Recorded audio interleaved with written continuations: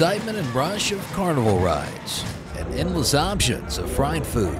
All sights and sounds on a hot Tennessee evening at the Tennessee State Fair. There is so much excitement across our state in all 95 counties. But at the center of the State Fair is agriculture, from the statewide commodity competitions to youth livestock showing and judging, and highlighting of 4-H and FFA, all point to our state's #1 and most important industry. Each year, the fair highlights an ag commodity. This year is the year of corn. Fair Director Randall Clemens says making agriculture a focal point of the fair is a long-standing tradition that just makes sense. Our job is to showcase every county in this state and to always keep agriculture #1. The new Pick Tennessee Products Experience building is unbelievable.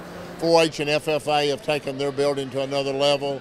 Our new Made in Tennessee building that features all 95 counties. It features agriculture. It features the best of every county fair in the state. Folks get to experience some of the best products grown and produced in Tennessee at the fair.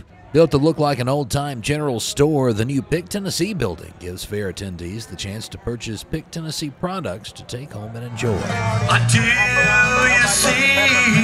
It's an atmosphere designed to give families a place to enjoy all that Tennessee has to offer and, of course, have fun. What makes our fair so unique is the amount of entertainment. We have 15 stages of entertainment every night. We have 150 livestock shows, with a major part of those being next week.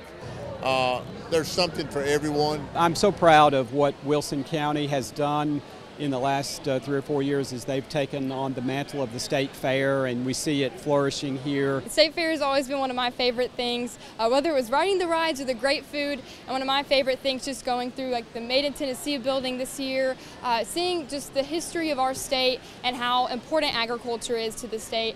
There's so many great things to do for all ages, and it's really important when it comes to educating those about agriculture. We're very thankful. God is blessing us with great weather and blessing us with everybody being a part of this year's fair. A success bringing people across Tennessee together and a reminder of how blessed we are to live in the volunteer state.